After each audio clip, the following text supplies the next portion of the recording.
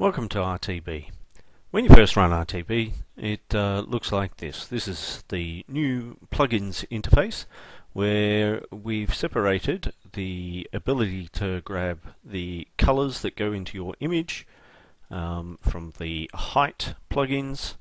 And so in this tutorial I'm going to be explaining how to set up RTB Google Maps and how to get your keys in here so that we can retrieve image maps and the height data from Google. To start with, click the question mark. You can use either question mark, they're going to point to the same thing. And this brings you to the Racetrack Builder website where I've set up a page, and it's a little bit dated now. The information's a little bit old. Google updates their interface very often and I can't keep up. But roughly the steps remain the same. Firstly, you've got to create a Google account, you've got to then create a Google project, you create an API key, and then you activate the APIs that we use in RTB. Then we can copy and paste that key into RTB and start using it.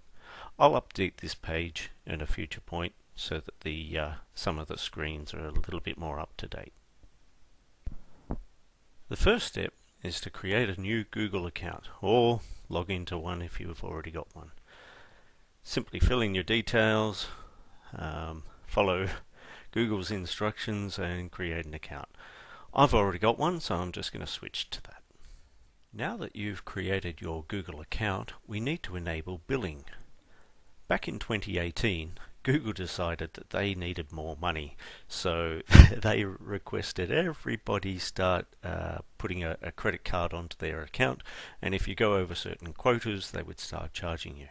These quotas can change over time, but currently you get $200 worth of free stuff every month. That's enough to build around about 80 tracks per month. So I've never hit the limit doing my development, and hopefully you never will either. To enable billing, you would go to your payment and subscriptions, and then you would manage your payment methods. I'm not going to go any further in this process, as Google is likely to be different in each country and accept different methods in different places. After creating your account and setting up billing, you'll be faced with creating a project, potentially. If you have done this for the first time and you've set your billing up, it can actually create a project for you. So you may already come into a screen like this. If you don't have a project set up, it's not too hard. You just click on the project page and this takes you to a slightly different URL. So as I say, Google continually changes their interface, and you can just create a project here. I won't do it because I've already got one. It only takes a few seconds to set up. After you've done that, you can use either interface really. They'll both get the job done. You can confirm that your billing is done. If I just control click on this, it'll open up another tab here, and it'll show you how much you're currently being billed, how much free trial credit you've got, and how many days remaining.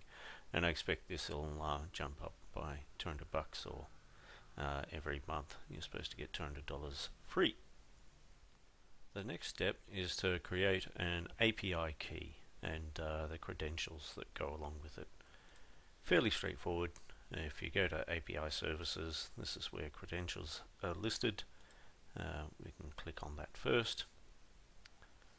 Takes a few seconds. We've got no credentials here yet, so we're going to create an API key. Click on that, creating key. That's the key that we need. Wherever you see this little icon, you can click that and it just copies it to the clipboard here, and we'll paste that into RTB in a moment.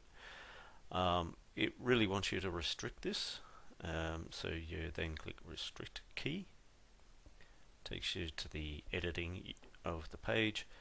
We're going to restrict it here to HTTP referrers websites. That's how RTB acts, and we're just going to save that off for a moment. We're going to come back to here and restrict it in a moment. We want to also the next step was to enable the APIs, activate the APIs. We've got static maps and elevation APIs that we need. So we're just going to go back to, there's many ways to do this. Let's go back to the dashboard, enable API and services, and then we'll search for elevation. We'll click that, and we'll say enable. Comes back in a moment. Back to the dashboard. Yep, we'll keep that enabled. We're going to come back to this in a moment. API key, so we've got it sitting here. We'll search for the other one, which is static maps. Yeah, it's not going to show up there. Okay, we come back to API. Surely that was going to show up. Navigation, API services, dashboard. That's where we are. Oh, here we go. That's the one I want. Static maps. Not the street view. Get the maps static API. Click that. Enable that. Only takes a few seconds. And now we've got credentials. Go back to here, and we can see our API key again there. We've already copied this, but you can click that if you haven't. Go into this API key, and you notice that this kind of hasn't really set, so we'll set that again.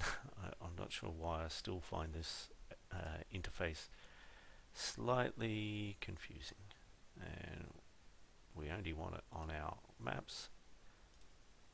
Those two, save that. Let's just confirm everything. Sometimes the interface takes a little while to catch up, so sometimes you're looking at one of your APIs and it doesn't realize that it's using the right credentials. So here, that's the maps elevation. Just triple check static credentials, and it's all looking good. I'll just copy that once more, and we'll flick over into RTB, paste these in, and let's test. Passed. So now let's do 20 images on there, and we should have our first bit of track coming in. Look at that.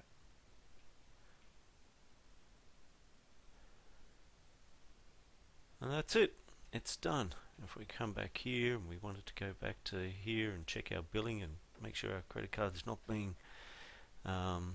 taken for a ride, you can look and see how much you're actually using over time.